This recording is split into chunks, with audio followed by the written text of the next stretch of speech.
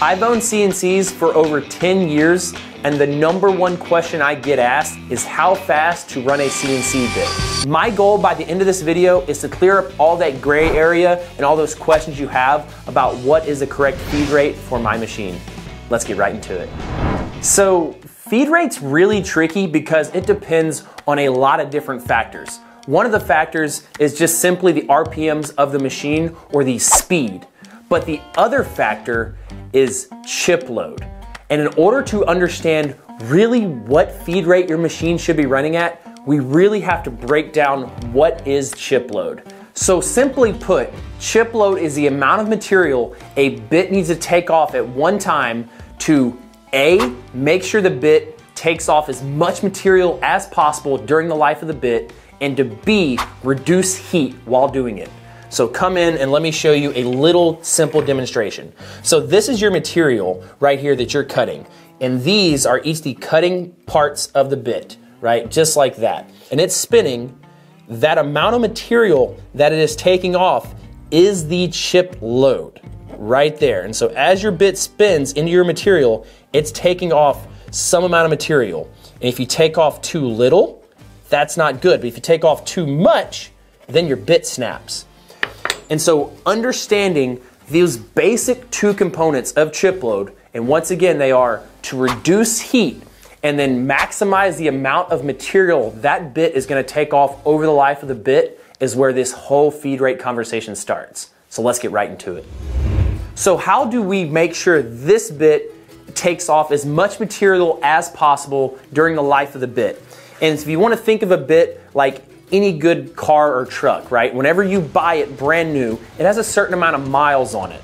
Or just like a knife has a certain amount of cuts with it before it gets dull and has to be resharpened. And a CNC bit is just like that. So simply put, if you want to increase the amount of material that you are using and cutting with the bit, you just increase the amount of material cutting at one time.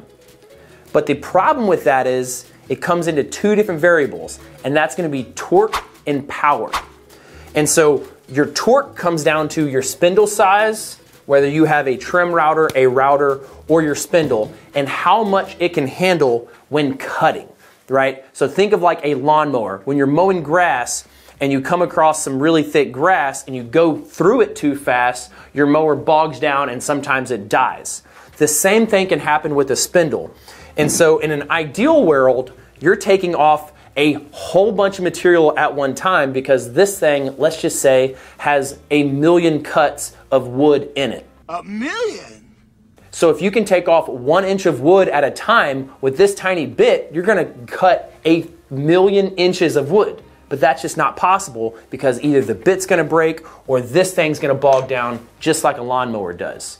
Now, that lawnmower can also only go so fast because you have these servo or stepper motors that are on the machine.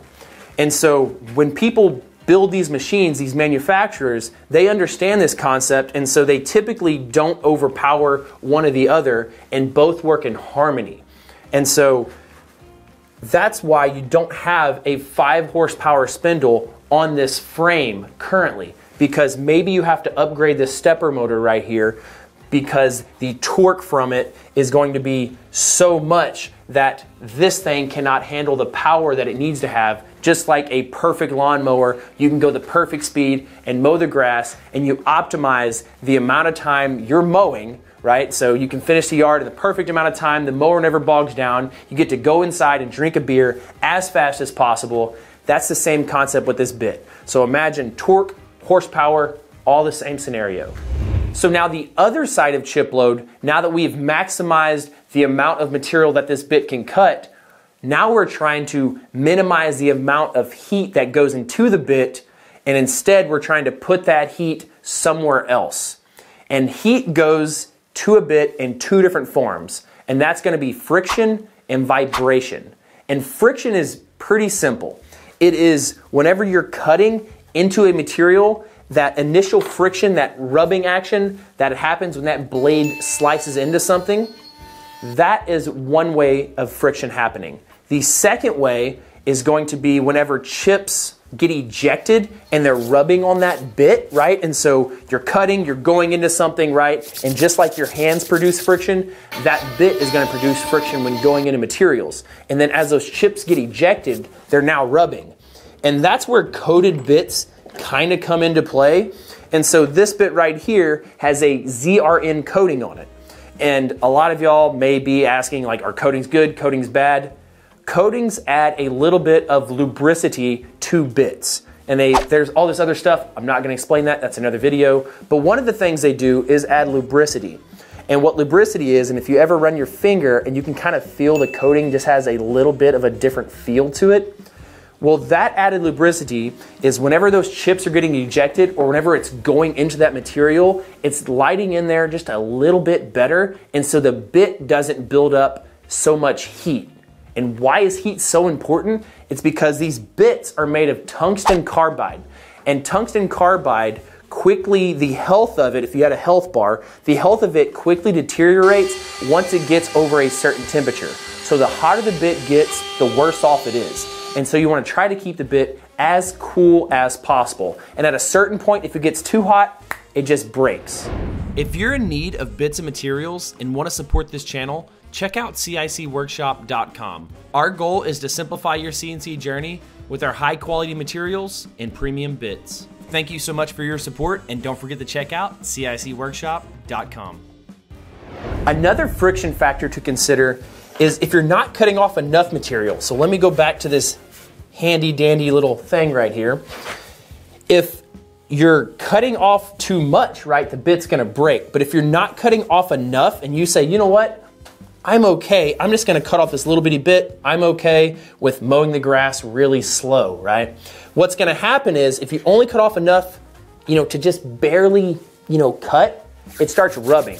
And so if you're getting a fine powder, what means is that bit is then rubbing on the edge of whatever material you're cutting. Unless you're cutting MDF, it's always gonna be powder, but that material is rubbing and causing that bit to get hot. And so remember, you're trying to make some form of a chip, and so it can go in there and tear that grain of wood, and then the heat from that friction should go into the piece of wood that it's cutting and get ejected away. Okay, so into that chip. And so that's why it's so important on the friction side. Now the vibration side is very tricky. And that's when we start talking about machine rigidity and bit deflection. So what is bit deflection? The simplest way I can explain bit deflection is this straw right here. And so you may not know it, but these bits do have a little bit of movement in them. So whenever they're cutting, let's say you have a very small bit, whenever it's cutting, it's gonna bend like this, okay? And it's gonna bend and it's gonna kind of snap every time it cuts. And whenever it's bending and snapping, it's doing this super, super fast. And that's gonna cause lots of vibrations. And that's when it starts kind of screaming at you. And so if you have a bigger bit, like this giant straw, AKA shop vac thing right here, it may not move as much, so a bigger bit is going to have less deflection than a smaller bit. The next way vibration is coming into your bit is the rigidity of the machine. And this is probably the biggest factor of all the ones I've talked about, because whether you have a small machine or a big machine, rigidity is always a factor.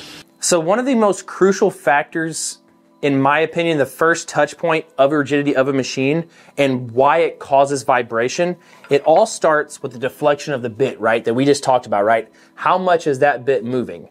And then at every single touch point of this machine, you can have increased vibrations. And so here at this mounting bracket, and then right here when it mounts to all of these bearings, then over here when it mounts to the gantry, and then when the Y gantry is mounted to the table. Same thing on this machine over here. You have the bit that can deflect, you have the mounting bracket here, you have when it's mounted to the gantry right here, where the gantry is mounted to this, and where this is mounted to the floor. So all of those are multiplier effects when this machine is running. And so as it's running, if it's deflecting, that's vibration point 1. And then it comes up, and this is moving, that's vibration point 2. And so now that vibration is multiplied because not only is it deflecting, it's also shaking up here and causing even crazier deflection. And then this thing is vibrating and this thing is vibrating. And so you can quickly see how all these vibration points multiply. But how to quickly tell, in my opinion, my very first thing I look at on my machines is how rigid is this Z mounting bracket.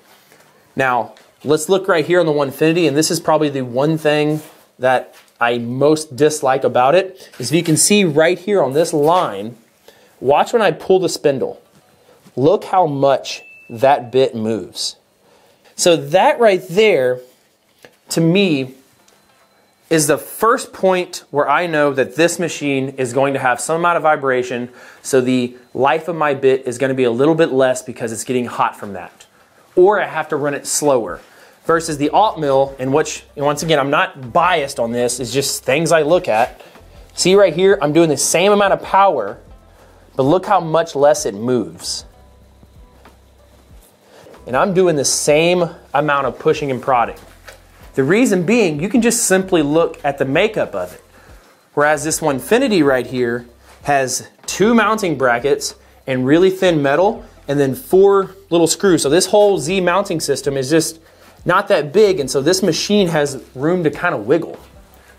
Whereas over here, you only have 2 mounting screws, but it's a lot thicker material, and then you have really big bolts, and this whole contraption is just a little bit more well built. So I know by looking at these machines that this very first touch point is going to vibrate so much less, and that's the first point in this whole multiplier effect. So the more that you can reduce this vibration point right here, the way less everything else vibrates. And so that's a really key thing that I look for, and that's what they start talking about when they start talking about machine rigidity. Now, my machines at my industrial shop, one of them weighs 19,400 pounds. Why does it weigh that much?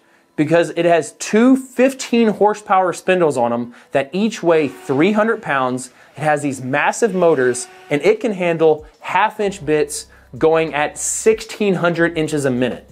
No problem. I've ran them all the way up to 3,000 inches a minute on that machine. And the machine can handle it because it is so rigid and has so much big, massive bolting brackets and all this stuff that it's not gonna vibrate and cause that bit to wear and tear. It doesn't even scream when I'm running bits that fast. And so whenever your machine is running and it's screaming a little bit, whether it's a Onefinity, a Shapeoko, a Jimitsu, whatever machine you have, the scream is likely coming from the vibration or the deflection of that bit.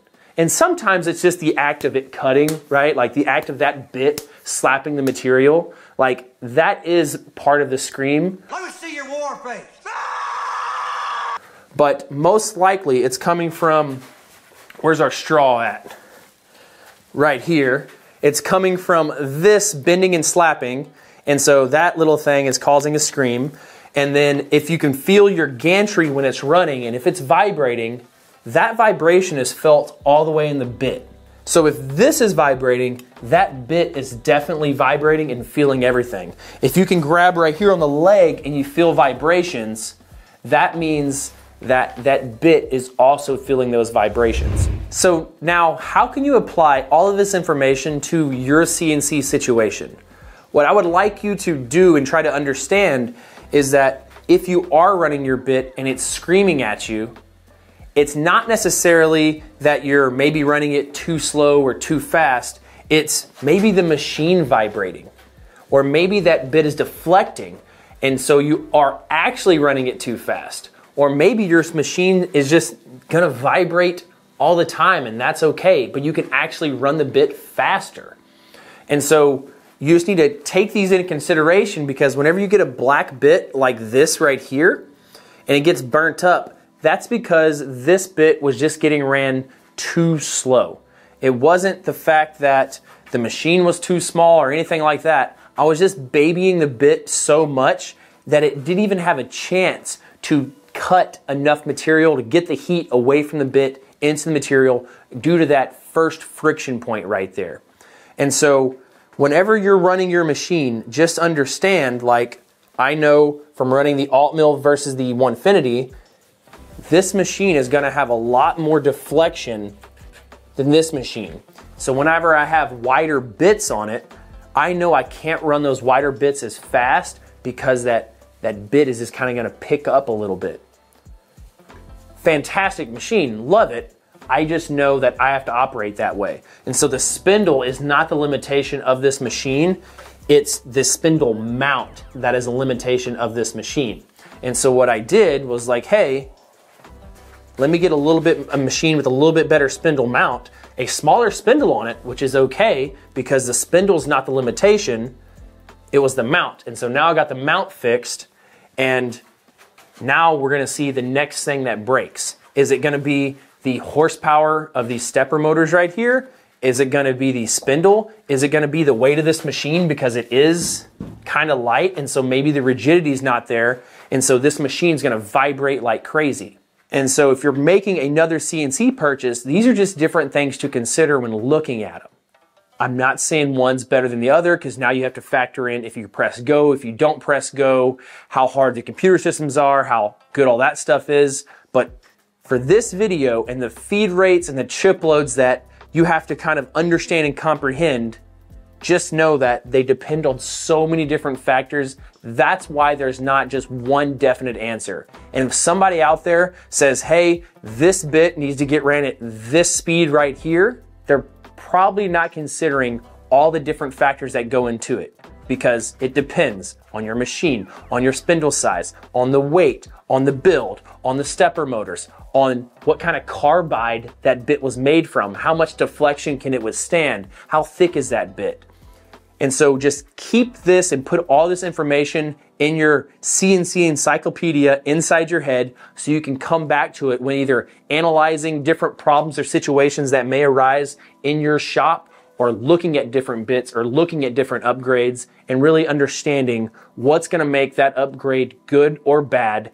Is my, once again, I'm not gonna put a 10 horsepower spindle on this machine because then I have to upgrade this and that. And then I probably have to increase the weight.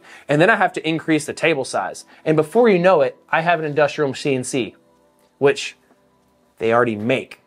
And they make them that way because of all those different factors that we talked about in this video. So I hope this helps. I hope you left this video with more knowledge than when you started. And remember guys, if you ain't cutting it close, you ain't cutting it right.